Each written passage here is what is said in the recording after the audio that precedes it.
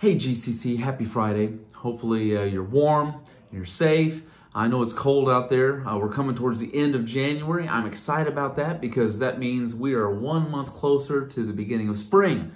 So that's at least something to look forward to. I wanted to just read something to you. It comes from John chapter 17. John 17, Jesus is praying. He's praying for his disciples as he is preparing for the cross. And we get towards the end of John 17, verse 20. Here's what Jesus says.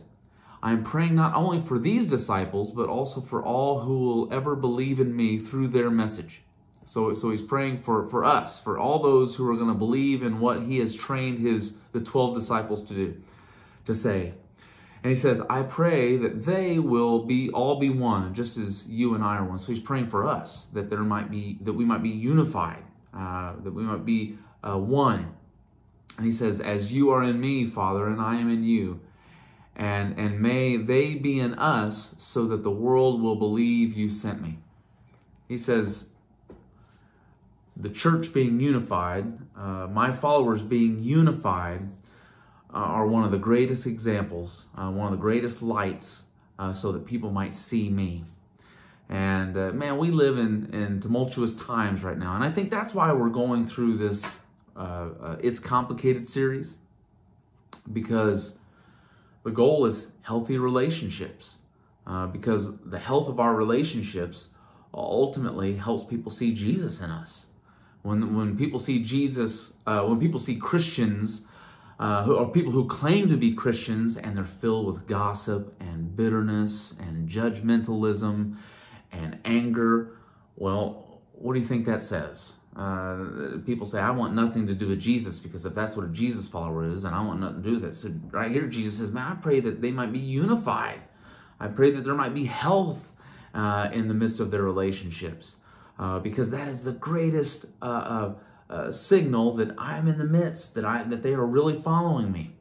And so we do things like the It's Complicated series. And we're going to be talking about reliance this week.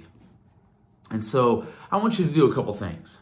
Maybe you're in the midst of a struggle in your relationships, and you're kind of working some things out, or maybe you feel like you've hit rock bottom. Well, would you do something for me? Read the Bible regularly, because I believe that a healthy relationship with God will lead you to healthy relationships with others. So God's going to help work in here, and then he'll help you, give you the tools to work outside, right? So a healthy relationship with God will lead you to a healthy relationship with others. So read the Bible regularly. And that's a challenge for all of us. Read the Bible regularly. I think the next thing would be get involved in community. We are starting Rooted here in a few weeks again. And we want you to get involved, be around other believers, and be involved in community where you can work on yourself in the midst of community. And the third thing is this: if you need to, go see a counselor, because another set of eyes on our issue, that sometimes we get so tunnel focused we don't see what we don't see. And so we need an outside pair of eyes to help us see what really might be there and help us, give us wisdom. And I've gone to see a counselor before, and it's been very beneficial. And I'm sure that it will happen again, to have another set of eyes, outside eyes looking in. So read the Bible regularly, get involved in community, join a Rooted group here in the next few weeks, and then go see a counselor if you need to. That way you'll be on the path to having healthy relationships. And what Jesus says will be true. People see us unified, they're ultimately going to see Jesus. All right. Happy Friday, and we'll see you soon.